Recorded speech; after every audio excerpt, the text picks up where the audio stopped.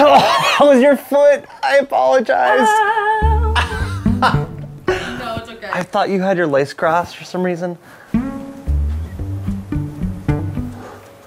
The topic of today's video is actually going to be very useful for us right now because we are on a road trip.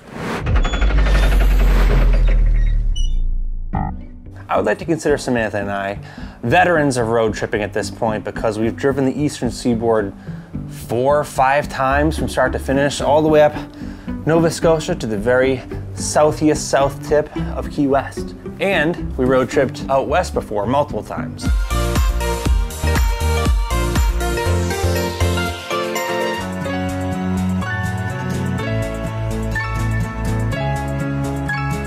Unfortunately, no plan goes perfectly.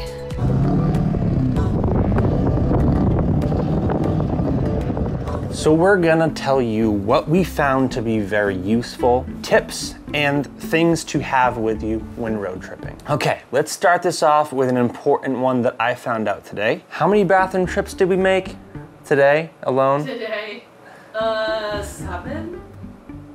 Was it that many? This tip is to hydrate the day before your road trip.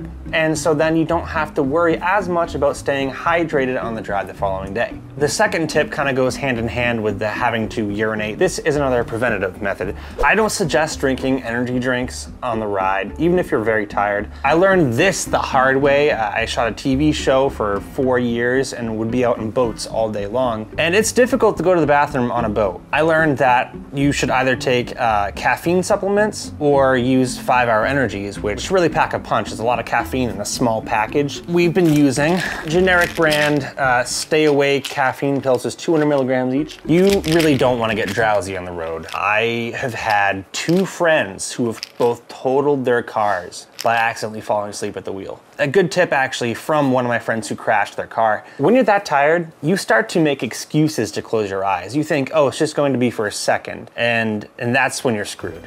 You can find these pretty much at any pharmacy, and plus by avoiding energy drinks, you also avoid the crash of having a sugar high and then a sugar low. Speaking of sugar lows, when your blood sugar gets low, that's not fun.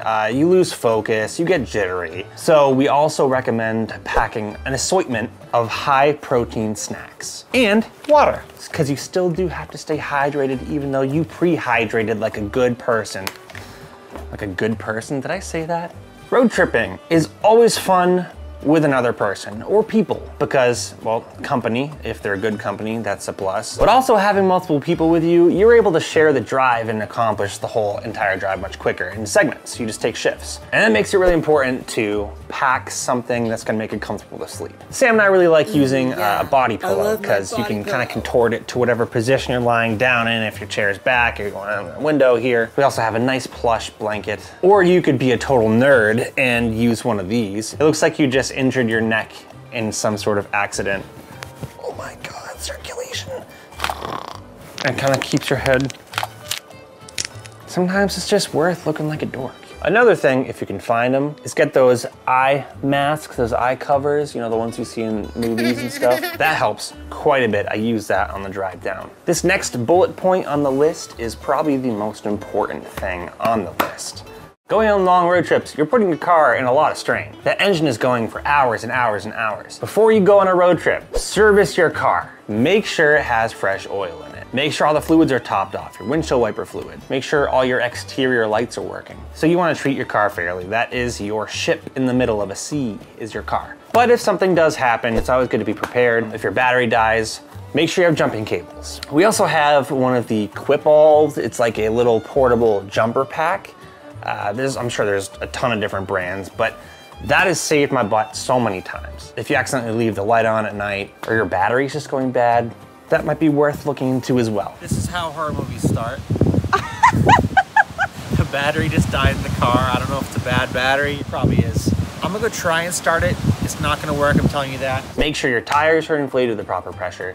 This is gonna make sure you have good handling on the highway, and it's gonna optimize your fuel economy. I showed this in a different video. This thing is sweet. It is my DeWalt tire compressor and air mattress pump. It also has a flashlight on here. It also sings you lullabies when you wanna go to sleep. and prepares you iced mocha lattes. It's very durable, and it takes the 20-volt DeWalt batteries. While we're on the topic of emergency essentials, it's always good to have a spare jacket, even if it's relatively warm out, because you never know, you might break down the side of the road.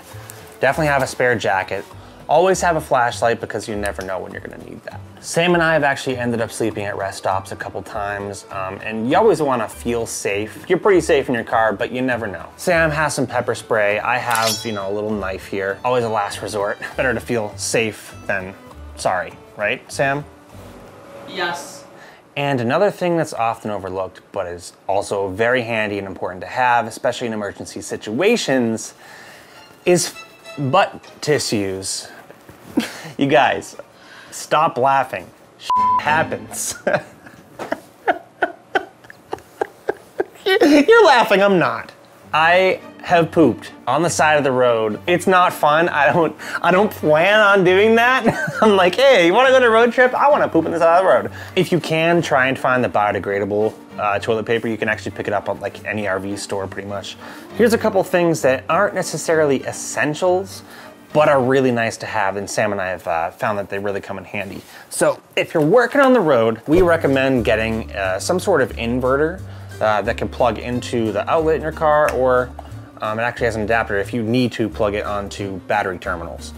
This one's pretty cool because it has 2 household outlets here and a USB port. Sam's actually worked from this before when we were down in South Carolina, and she plugged her computer into this and was editing. Definitely recommend that. Another thing that's often overlooked, but very important, is getting a phone holder. If you're using the GPS on your phone, you don't wanna be looking down at your phone or having your phone fly around if you're taking turns. And while we're talking about GPSing, I highly recommend the Waze app. I use this pretty much all the time if I'm commuting even. This is gonna give you much more accurate real-time traffic updates compared to Apple Maps. Waze is kind of a community of people, so they can actually leave updates on the road that you're traveling. Or if there's police kind of hidden in a bush, the person in front of you can mark that down so you can have time to slow down and make sure you don't get in trouble with the law. Super handy. That saved my butt so many times. Yeah, download Waze, it'll help keep you out of trouble. But another way to keep you out of trouble is by knowing the local laws of the road. Again, we had to learn this the hard way when we were road tripping down to Florida, and our friend Vinny got a reckless driving ticket in Virginia, the state, of love, apparently, where just going 10 miles an hour over the speed limit was reckless driving. Another good thing to have as a contingency in case your GPS stops working, you don't have service, is one of these good old school physical maps. Yes, they're bulky, but very good to have. We actually didn't know that there wasn't gonna be any service in Canada when we went, and we had to find our way with one of these old school maps. Thank goodness we had one of these, because we would have been toast without it. Good skills to have. Another thing that's often overlooked is your apparel. And I don't mean just for styling. What you're wearing can make a huge difference on how much you enjoy the drive. I love driving in these. These are my driving shoes. They have a curved heel, so it's easier to do gas and brake, and if you're driving stick, you can do clutch. I'm wearing just a nice baggy, comfortable t-shirt. Super nice, kind of stretchy, comfortable pants. And I left my sunglasses in the car, but have a pair of polarized sunglasses because you never know when the sun is gonna be glaring directly in your eyes. And last but not least, here is the honorable mention.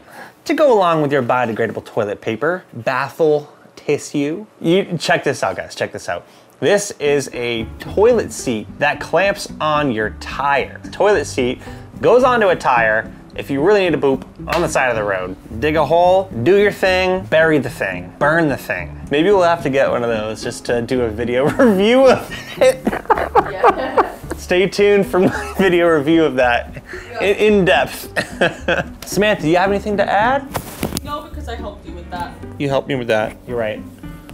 Alrighty, so thank you for tuning in, and a lot of people think you shouldn't be traveling during the pandemic.